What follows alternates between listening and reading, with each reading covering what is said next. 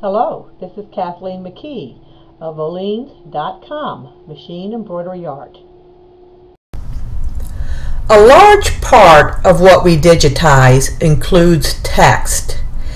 I'm going to talk about keyboard text first, and that is text that we type in on our keyboard. You will find under the Home key the little A icon. It says text, and it has a little drop down area, and when you open it up we have three text options. The regular text applies to most applications that we will be using with text.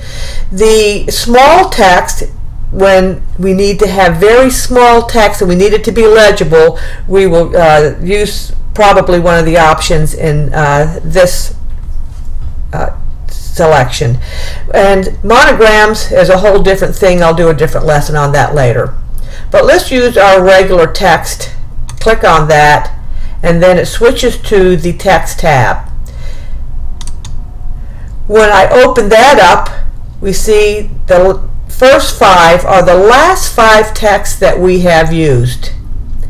The next 120 styles are what we call built-in fonts. These are fonts that the software has digitized, and they have been chosen to look specifically well with embroidery.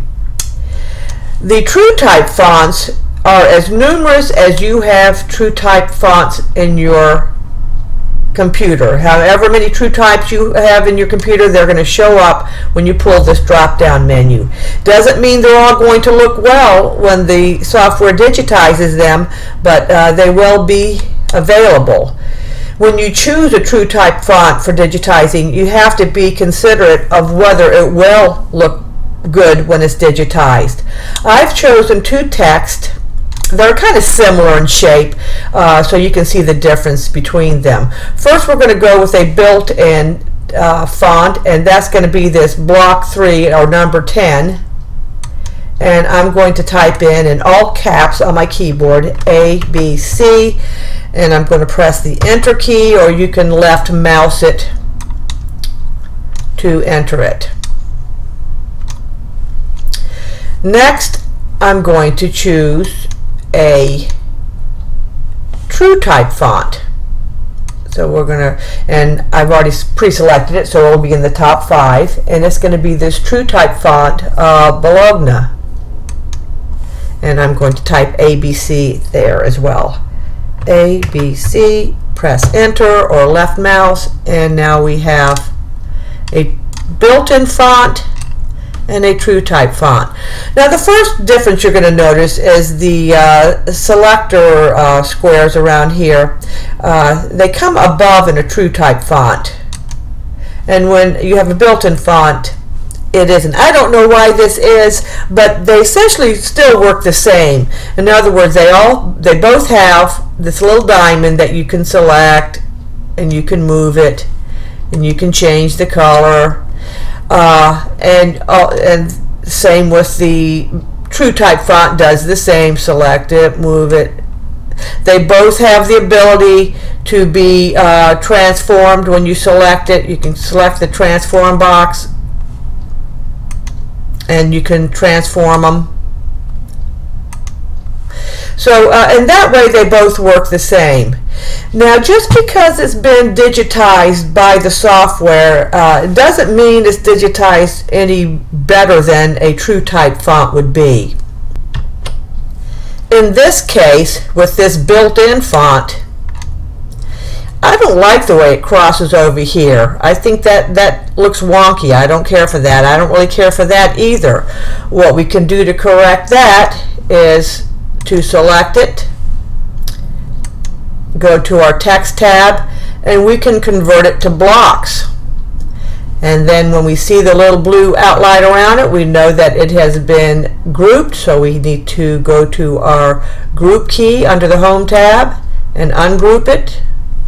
And now when we select it, we can go to our edit point, and I can select, and I can press my delete key. I can delete, press, delete, press, delete. And that looks a little bit better. That's going to sew out better. Also, I'm not sure under sewing attributes, the half stitch is checked because you can see these stitches pulled out, but I don't believe that is the default. I think I had that selected earlier. And as you can see in this True Type font, it really seems to be digitized a little bit better. Other things that you can do, and then both of them work exactly the same, is when you select the text, you have the ability to put a outline around it. Oh, we have to select it first.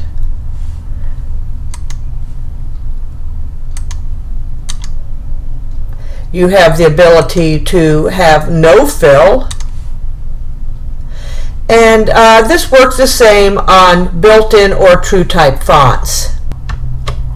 But every font is different, be it built-in or True Type. Some are digitized perfectly, beautifully the first time, others not so much.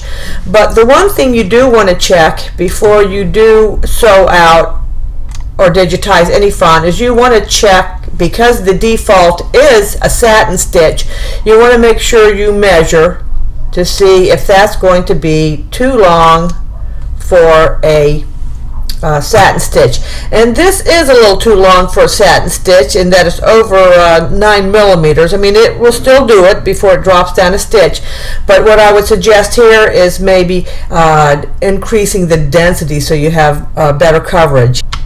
You also want to check for any digitizing flaws, as we caught in this built-in font. They have just as many digitizing flaws in the True Types as well, so check for that. And I will go into some of the details of small and large text in the next lessons.